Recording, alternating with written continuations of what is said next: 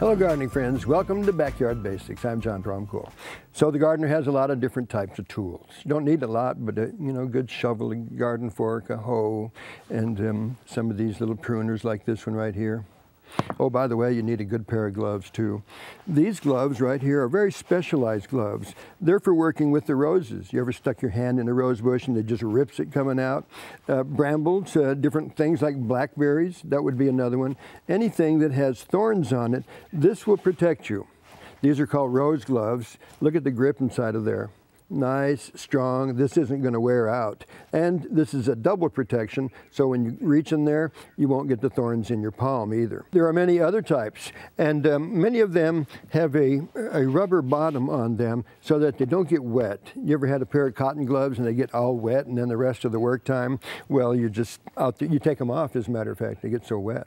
But many of these types, like these in here, have that bottom. The tops on these are a type of nylon so that they breathe. You don't want them to be all enclosed, otherwise your hands get really hot during the process.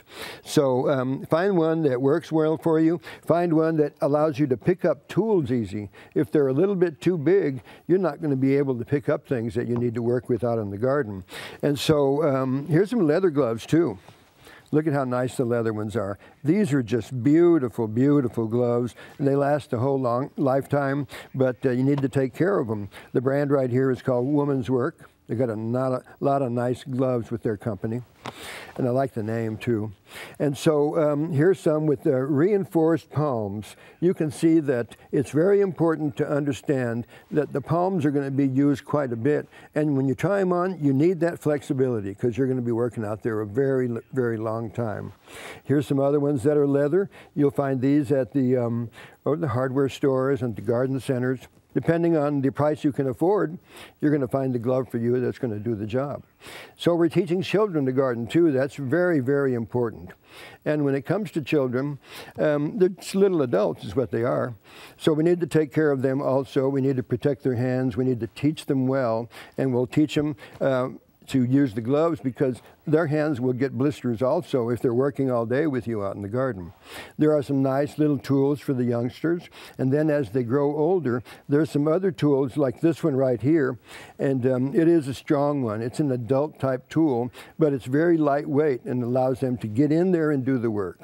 But we have similar palms, leather. Here's all cotton right here. Here are the ones that have the rubber bottom. This is entirely that way. And so maybe you need two pairs. Sometimes that'll be very helpful if one of them gets really wet, you hang it up to dry. You go out to a farm and you're going to see that the farmer has an array of tools and different types of gloves all in the same place.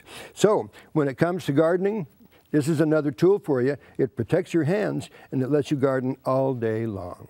For Backyard Basics, I'm John Dromgoole. I'll see you next time.